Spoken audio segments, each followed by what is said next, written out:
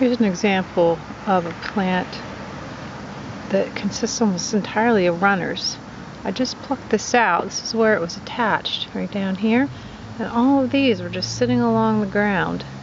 You can see it's only been plucked about 10 minutes ago and they're already starting to wilt, so it's really dependent on getting moisture from here. But you can see that every little bit it puts up a new shoot of leaves. And somewhere in here there's a flower growing. There it is. There's a little flower, so you know it's a flowering plant and it's going to make a seed there.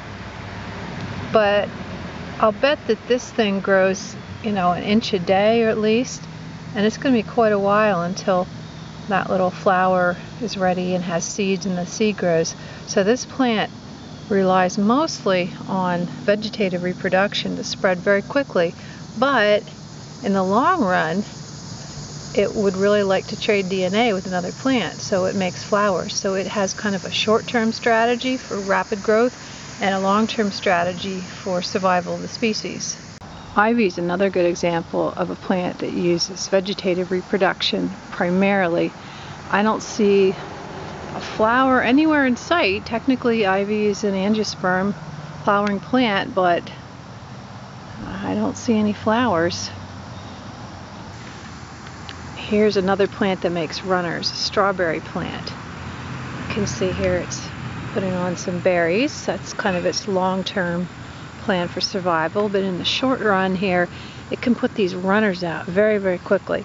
The runners start out looking like this, just like a little piece of stem like that, and very shortly it turns out looking like this. Doesn't take too long. You can see it's starting to grow a little tiny root there on the bottom, and when it hits the soil it'll start making a plant. And look, it's already, even though that plant's hardly in the ground, it's already putting out another runner. It's going to make another one. So these little runners can spread quite quickly and fill up your strawberry patch very fast. There's another one right there. I think I'll just encourage it, since I have a blank spot right here, I'll just kind of encourage a new plant to grow right there.